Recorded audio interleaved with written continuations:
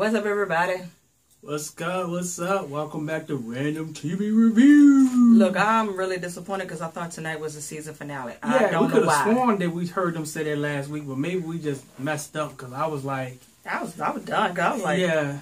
But I'm sitting up here eating me some chocolate and stuff. My brother's home from Japan, him and his wife. So, yeah, I don't know where they got that from, but it's good. So we start out where we left off at Jeffrey and the goddamn cop. I was like, didn't we finish the scene? But I guess we didn't finish. And Candace walks in. It's like, what the heck is going on here? Yeah, what y'all doing? So the cop was like, you had a break-in. You know Aquita Maxwell.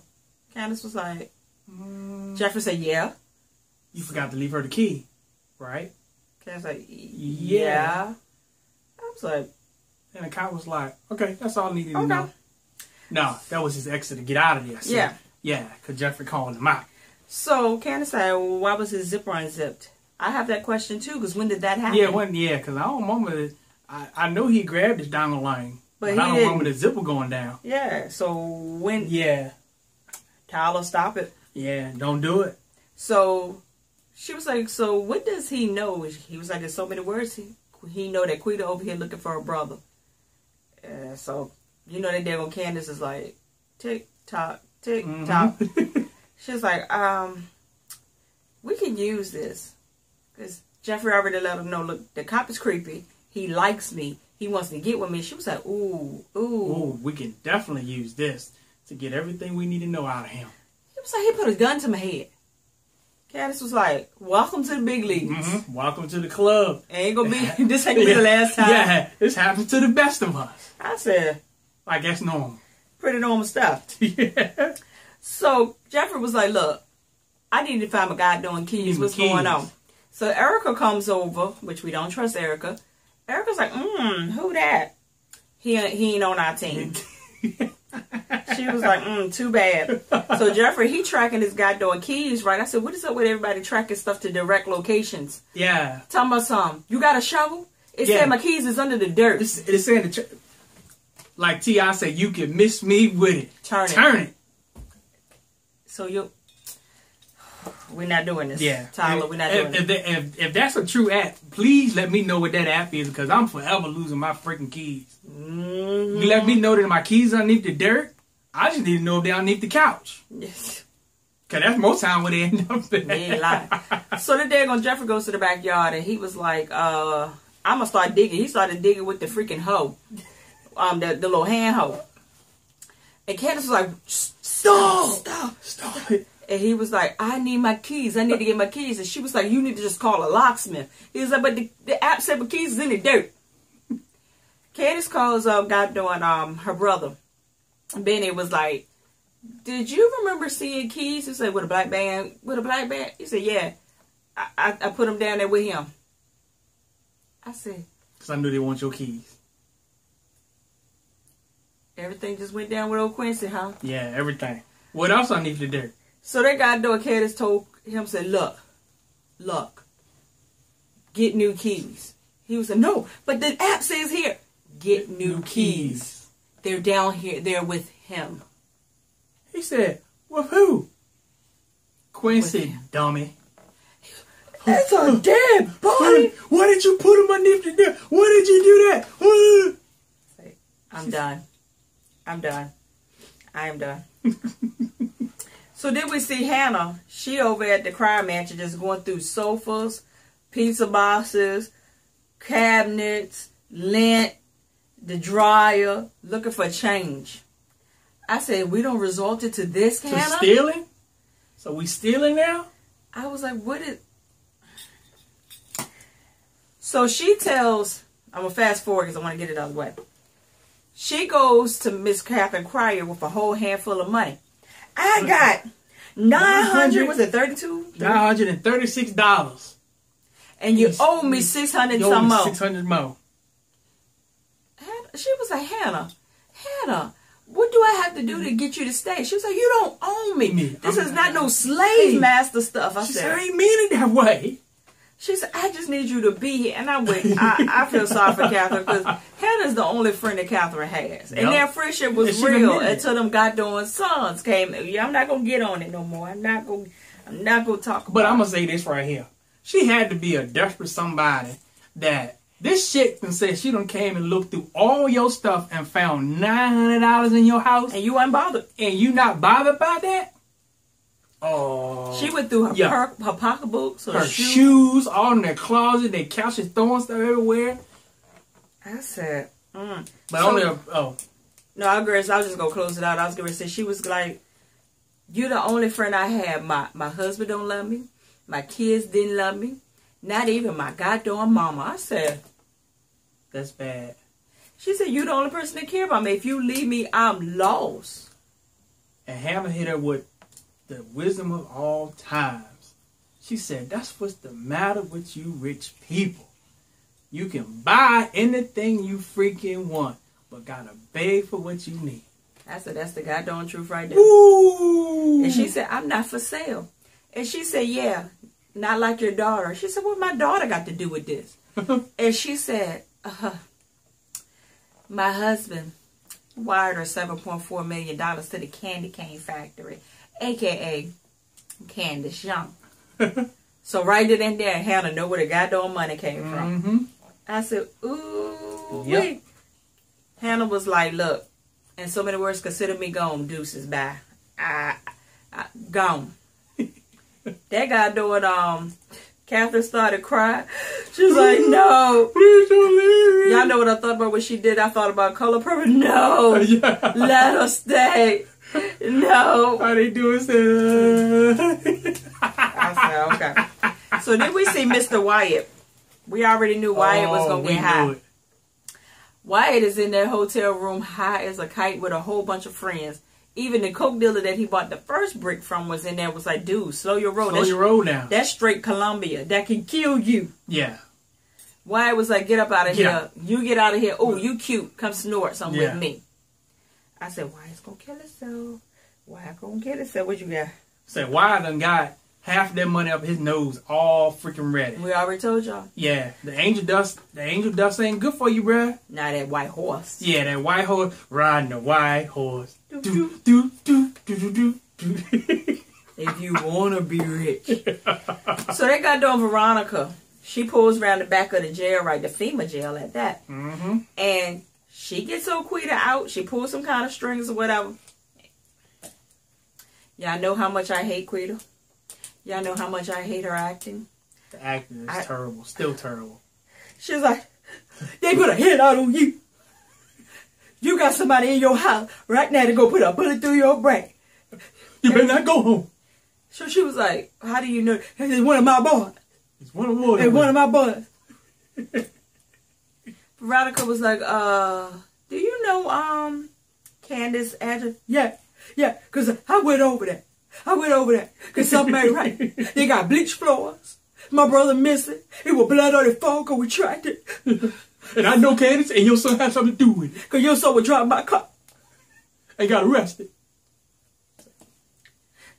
They got doing, Veronica said, so do you still stay, pretty much she was like, are you still stuck in the projects where I got your brother from? Yeah. And she was like, yeah. She said, I'm going to call you later for that address. Can I get a ride with you? Hell no. I said, Veronica, you cold-blooded, man. Yeah, you cold-blooded. This girl has told you that your brains would get blown out and you can't even give her a ride home? Mm-mm.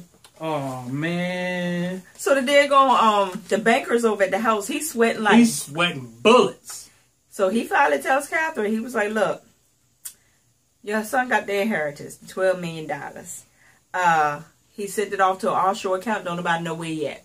I said, darn, why was Why smart? Yeah. Oh, unless the DA was smart. I don't know who said that. I think he ran his dad them, so you know how people hide money over offshore. So the daggone lawyer said, look, y'all need to transfer some money.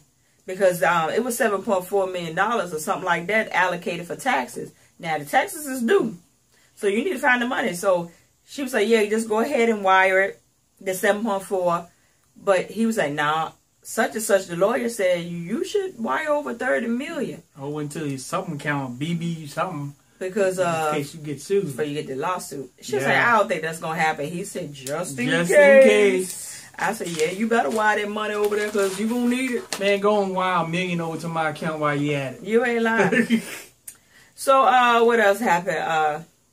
Mitch is over at the, well, Benny finally went back to work. And Mitch shows him the paper of him kissing Veronica. He was like, so is this what all of this is all about? Man, this why our phones is on? Old dude came over here, you caught on camera with his wife. Tell me what the deal is. He was like, look, you need to tell old dude what you did with his wife so we can get our business back together. So Benny said, nah, he need to tell his wife. He was like, forget all of that. Yeah, put your pride in your pocket. Get our business back going, bro. Yeah, we need our money. We need our pockets. We need our bread. Yeah. So, this daggone Candace come pooching on in there. And why Mitch was looking at her like he knew something about her or he done been with Candace before, it was kind of weird to me. He looked scared to me. Said, hey, Candace. Hey, Candace. I'm going to let y'all be by yourself. So Candace was like, look, when the last time you talked to Ward? He's like, he come by here almost every day. He was like, I've been trying to do some business with him. Candace like, don't do that. At the same time, he come on up in there. Like a daggone snake in the grass. Why? Give me a hug, baby. I said, we're not doing the sports stuff no more. I know he wasn't going to do that in front of Benny because Benny wasn't going to kill him. So, the daggone Ward leaves, and Candace was like, don't fool with Ward, da-da-da-da. Oh, by the way, I need to mortgage the house. My house. Your house. Your house. And your business. Benny said, don't you ever say nothing like that to me. He like they're going I turned and said, look, you do whatever you want to do, but the name stays home. The titles, the deeds stay home. Yeah, they stay with me. I made you. It's like, Candace, don't you remember what you did to my mama in her house?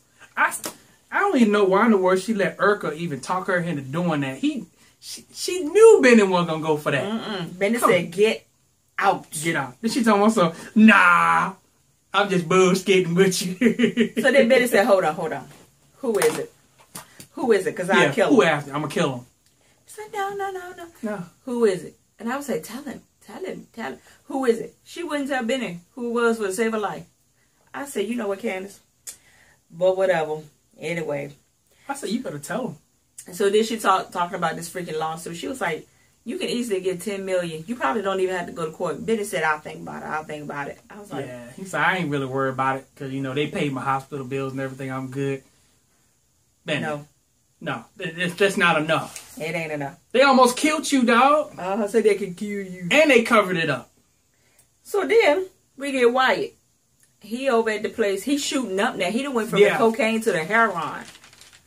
And he takes one shot in the vein and passes out. Mew. I said, woo.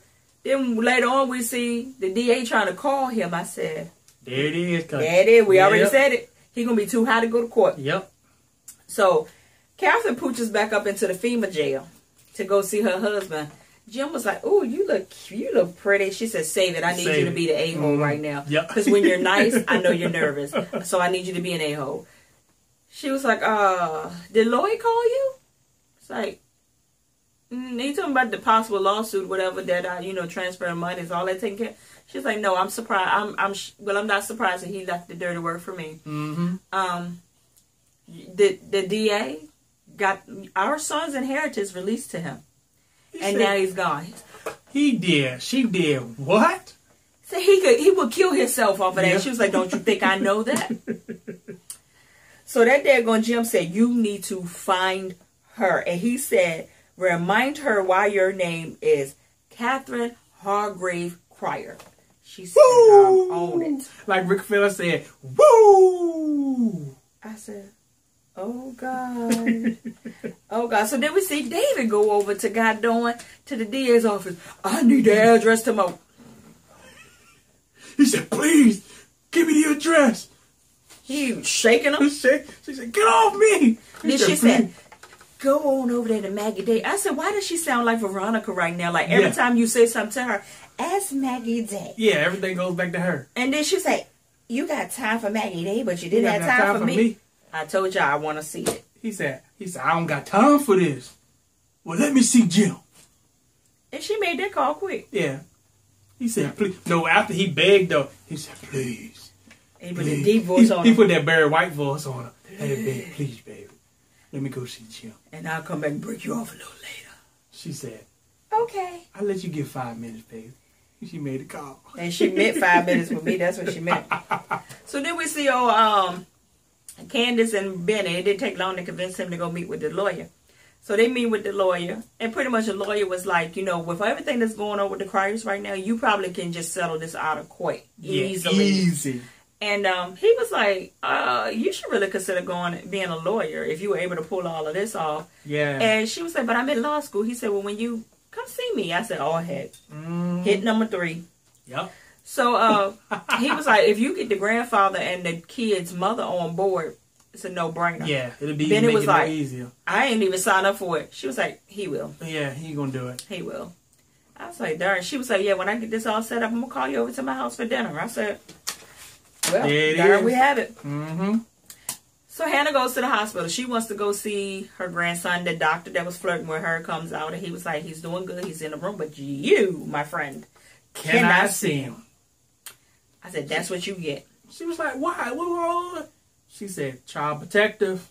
So here come Mr. DeLong. Mm-hmm. Mr. DeLong got a face all beat up. Yep. All nervous. But how you gonna be? I'm tired, y'all. But how you gonna be in child protective service and you look like you need protecting? Yeah, badly. You beat up. You need to be in custody right now. Yeah, in protection. Yeah, witness protection. So she was like, look. With Medea. You don't have a house. I granted everything over to the kid's mother. Hannah said, oh, she got to you. He was like, no. What did she do? Look, like Kevin Hall said, look at your face. Look at your face. Do you want to press charges? I was like, she said, okay. Okay, I got you. That's okay. So then here come Erica. Erica come over to the house. She was like, I got it. I can forge the documents. I can forge the deeds. She was like, nah, I can't do this to my brother. She was like, you don't have a choice. This is war we're talking about. I agree. She said, what you going to solve? You done got solved? I don't agree. I don't think she should do it. She said, no, Benny's the only person that loves me. She was like, yeah, but war's going to kill you. So it don't matter who love you at that point because you're going to be dead. So she was like, Erica was like, at the same time, okay, when did Candace get in contact with the grandfather? Yeah. For him to be given a return phone call. And she took the return phone call in front of Erica. Yeah. And she was like, yeah. We have secured a lawyer. We've retained a lawyer. And we're going to sue the Cryers. My brother and you and, your daughter, if you would have it. And we're just going to, we have a meeting over here at the house with the lawyer. And Erica's sitting over there like this. I don't know if y'all peeped it. Mm-hmm. I said, what's she up to? I said, she might be trying to say, yeah, it sounds like she might be trying, because she's so adamant about her getting money. So adamant. So as soon as Candace hung up the phone, she was like, we can mortgage these houses. And then you can pay it off with that money, with the lawsuit. She said, but that's business money. Business money. She said, well, you can work out something where you can get a piece, with a lawyer where you can get a piece of it. I said, something ain't right. Yeah, something ain't right, yeah. Something ain't right. I don't know what this is. But I wonder if she working with War. I'm thinking she working with War, and then she gonna take them houses and put them in her name. Yeah, it can definitely happen. And all that. You got a good point there. I don't know. Well, they got done. Veronica goes and pooches up to her house. And she pulls out her iPad mini out of her purse. iPad mini's got really good long charging power because she been in jail all that time and it ain't went dead. Yep. And she looks at her in-home security cameras. And dude been sitting there. He ain't peed. He ain't ate. He ain't took a dump or nothing. In all them days. He ain't took the ski mask off. I know he stank. Yeah, he got to stink. Yeah. And she said,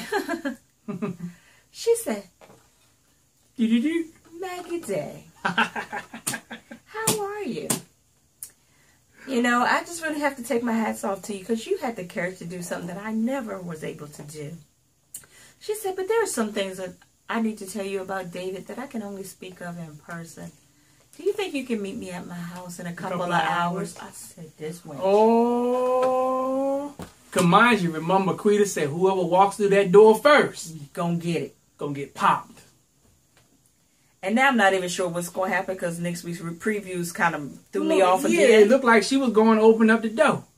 And then call it, I don't know. I don't know. This was an alright episode for me. Yeah. I want all that to me. Yeah, because I was like we said, we thought it was a season finale. I was like, if this is the season finale, this is screwed. A suck ending right here.